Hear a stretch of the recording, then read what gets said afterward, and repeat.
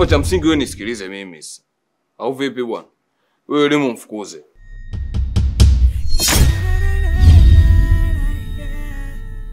Yeye anamwambia BWENA.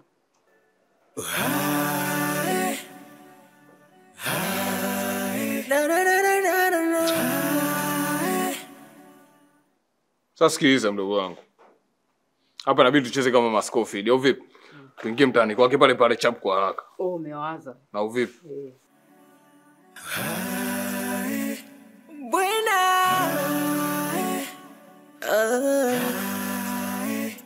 BWENA.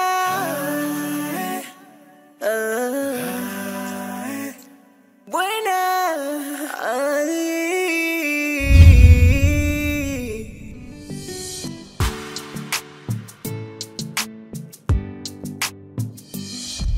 Sasa siku. Mimi hapa mpenzi wangu nimekuita na sababu ya kukuita haraka haraka ni kutaka kujua umefikia wapi kuhusiana na hilo swala kwa mganga, kwa sababu niambia utaenda utafuatilia, lakini mpaka sasa hivi naona upo kimya.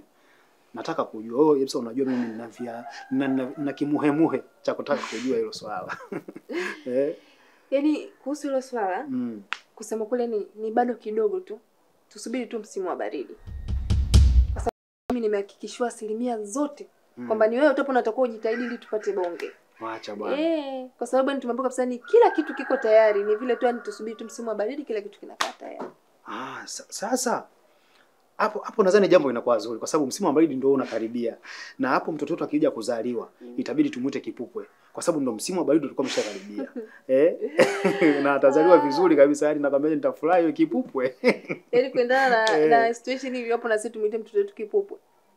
Sasa si ndio anazaliwa msimu wa baridi? Tunamuita barafu. BWENA.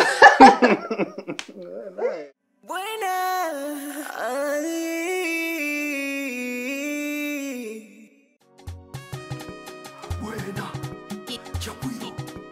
BWENA. Mjomba BWENA huyo. BWENA huyo. Sema BWENA huyo. BWENA huyo. Chapwilo huyo.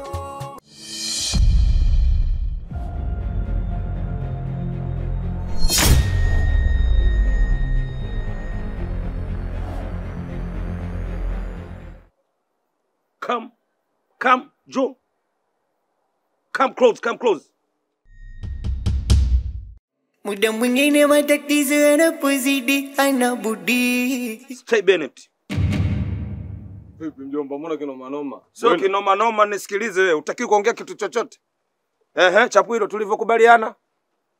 Nimekwambia kwamba sawa uko tayari kuwa na huyo pipi ndio huyu hapa, lakini wewe unajichukulia tena maamuzi kuruputi ndani mgumu kama nyundo, unamchukua tena huyo pipi mpaka chumbani kwangu. Na mkuta hapo kitandani kajiachia chali nini maana yake nini? Mbona unakosa adabu? Kwa nini unakosa heshima? Nilikwambia mpeleke ndani wewe. Hapana. Nilikwambia aje kuishi hapa na mabegi yake yote yapo kila kitu. Kafua vingine kavianika namna hii kwenye kamba. Nimeshamtimua ila anko. Umemtimua wapi? Mbona yupo hapa? Wewe ndio ulitakiwa ukae hapa ndani. Si nimekwambia mzoeane mkutane kwenye viwambaza huko, kwenye snake lodge huko mkutane huko. Sio hapa, mnanitia aibu. Bamko, lakini mimi nilipoongea na Chapwilo aliniambia tu nije nikae hapa. Alafu isitoshe mimi na ujauzito wake.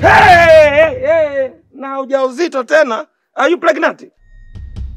Jamani, huyu Chapwilo mwenyewe shida. Alafu tena wewe unabeba tena na ujauzito mwingine. Hichi kichwa cha huyu alafu tena aje azaliwe mtoto wake. Itakuwaje jamani?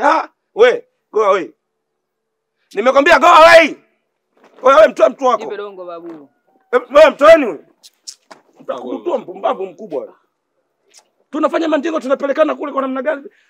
Mimi sifanyia mtu mwingine ujauzito upate wewe. Maana yake nini? BWENA.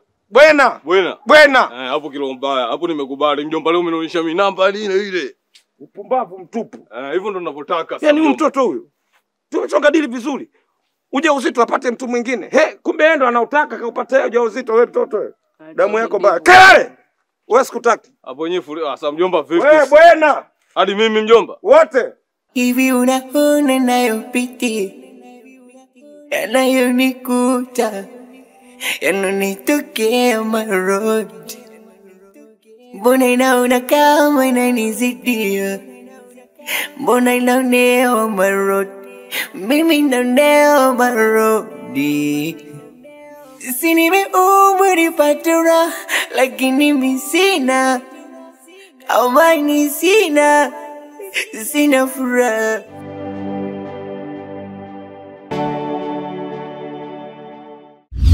Dadi nimeletwa nipate tabu, mbona furaha sina, amani sina, oh sina, BWENA. Nimebaki mpweke mimi, BWENA. Nimebaki mpweke mimi, BWENA. Misi nimeumwa nipate raha, lakini mimi sina amani, sina.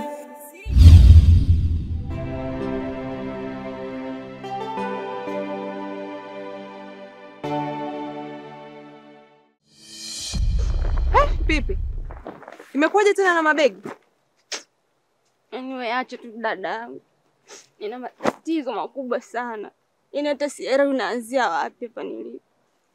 Shida ni nini? Mjomba bwana amenifukuza nyumbani kwake. Kwa nini ulikuwa unakaa kwa BWENA? Hapana. Nilikuwa sikai kwa mjomba BWENA. Ila tu mjomba BWENA aliniambia niwe free na mtoto wake Chapwilo.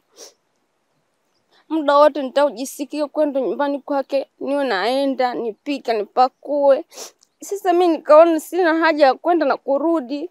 Nikachukua mizigo yangu, nikaenda pale kukaa. Sasa ndio alivyorudi kanitimua. Kwa mimi baada ya kuniambia niondoke, nilimkataria kabisa.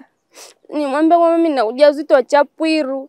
Hapo ndo kabisa yani hakutaka hata kunielewa, akanifukuza. Akasema kwamba mimi nitampa mizigo nyumbani kwake. Na mimi kusina mtu wa karibu kusema labda nitaenda kumlilia au nitaenda kuhifadhi umri wangu. Yaani hata sielewi unafanyaje. Yaani kaniharibia kabisa maisha yangu. Yaani kwa kweli nimekosa hata la kuongea. Kwa nini wanafanya hivi eti? Kwa nini mjomba BWENA anafanya hivi? Hivi kwa umri uliokuwa nao wewe hapo sasa hivi Pipi, unaenda wapi? Unapeleka wapi hilo tumbo? Najua linavowaka hivi na maisha yalivyokuwa magumu hivi. Kama ingekuwa labda hakutaki yeye nani? Kwa nini alikukaribisha uwe karibu na mwanae? Mpaka nafikia tu unapata ujauzito na kufukuza. Haya mdogo wangu unaenda wapi? Utaishije? Nataka nikuulize kitu kimoja Pipi. Wewe hakuna ulichomkosea BWENA? Yaani hamna kabisa. Kwa sababu yeye mwenyewe ndiye aliniambia uwe free na mwanangu. Ningekuwa kama mimi nimemkosea chochote au huko tusingefikia. Basi sawa. Mimi naomba nikusaidie kitu mdogo wangu. Yule ni mtu mzima, pengine atakuwa amegafilika. Ushanielewa vizuri? Wewe beba mabegi yako, mguu wako paka kwa BWENA.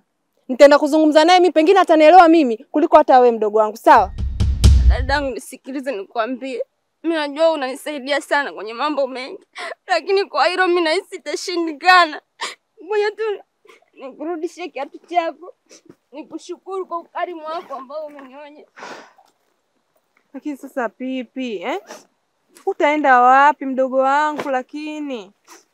Hiyo ndio ilikuwa option ya mwisho mimi kwenda kukuombea kule kwa BWENA.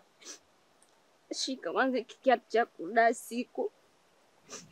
Lakini sasa Pipi mdogo wangu, ingefaa tu twende kwa sababu unajua mimi ni mtu mzima. Yule bwana pia ni mtu mzima. Pengine mimi naweza nikampa maneno ya busara akanielewa kuliko hata wewe. Alafu mimi ni mwanamke mwenzio, naelewa unachopitia na kuomba. Yaani da siku. Mimi naomba tu unielewe. Mimi na akili zangu timamu. Yaani naamini kabisa mjomba BWENA wewe hata kuelewa kwa lolote lile. Kama kashindwa kunielewa mimi ambaye nilikuwa namficha aibu za mtoto wake, atakuelewa wewe. Na isitoshe wewe kwa una jambo lako zito sana.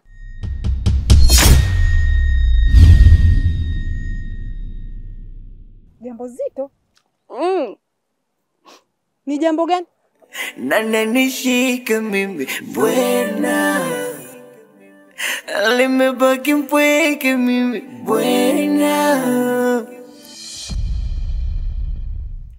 Chapwilo, mimi na wewe navyoona na haya mangolongonjo yako unaletea, picha ziendi minamba inapita. Au kwa lugha nyingine niseme baba Jeni bye bye. Haiwezekani wewe mtoto mdogo alafu unampa mtu ujauzito, unataka tena akae hapa ndani. Majukumu yao na ya mudu wewe? Hapana. Wewe ni nani? Una maarifa gani? Yaani kila kitu humu ndani nikifanye mimi. Sasa kuishi na mimi kuanzia leo basi. Kivipi sanko? Kibiskuti. Pumbavu mkubwa wewe. Unatoka hapa na kupeleka kwa mamako mkubwa, na ukifika kule ndo utakuwa unaishi huko na unamjua yule.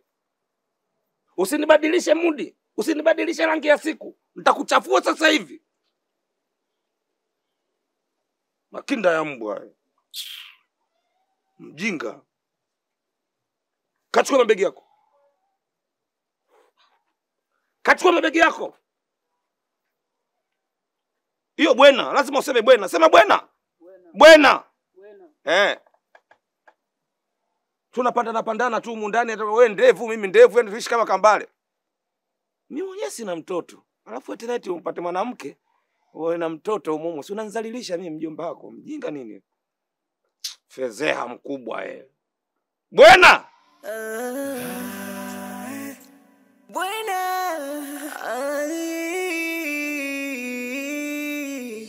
Hem, niambie basi, kuna shida gani?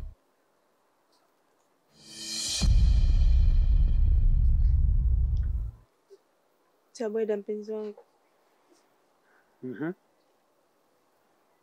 Mimi kweli siko sawa. Kuna kitu nahitaji nikwambie mpenzi wangu, lakini nakuomba usije ukakasirika. Siku. Mbona unazidi kunichanganya sasa? Mara ngapi ukiwa na tatizo unanifuata na unanieleza? Au vingapi mimi na wewe tunafanya? Yaani hiki ambacho umeniita hapa unashindwa kuzungumza. Umeua? Au kuna mtu umemkaba? Umeiba mali ya mtu? Sasa shida nini ambayo inakusumbua mpaka unashindwa kuongea? Yaani uniambie nisikasirike. Sasa nitakasirikaje wakati kitu chenyewe sikijui? Siku. Una tatizo gani? Unamkumbuka yule msichana wa siku ile ambaye bwana wake alituibia sisi viatu? Namkumbuka. Kafanya nini? Yule msichana mimi alinifuata.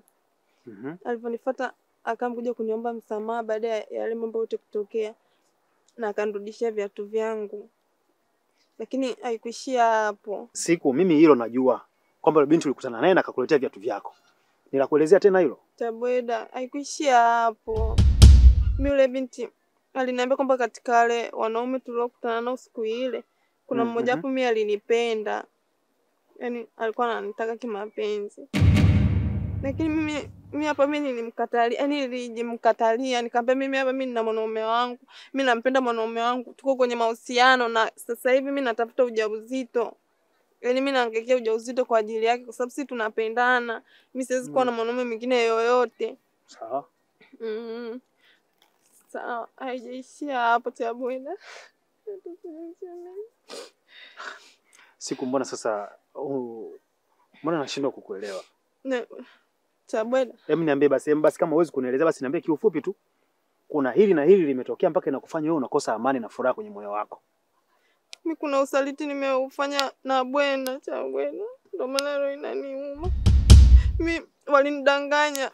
Baada ya kumwambia yule mtoto eti mimi nataka ujauzito, yule mtoto alienda kumwambia BWENA. Alipomwambia BWENA akamtuma tena kwangu. Alipomtuma kwangu, kwa BWENA yeye akanichezea mimi mchezo na yule mtoto. BWENA akajitia kama mganga. Alipojitia kama mganga, mimi kwa sababu alisikia mimi nina shida na ujauzito, kwa hiyo ndo akajifanya kama mganga ili anisaidie. Baada ya hapo, kumbe BWENA hata sio mganga. BWENA alikuwa tu anataka mimi alale na mimi. Kwa mimi hapo Siku. Kwa hiyo unataka kuniambia kwamba wewe umelala na BWENA, si ndivyo?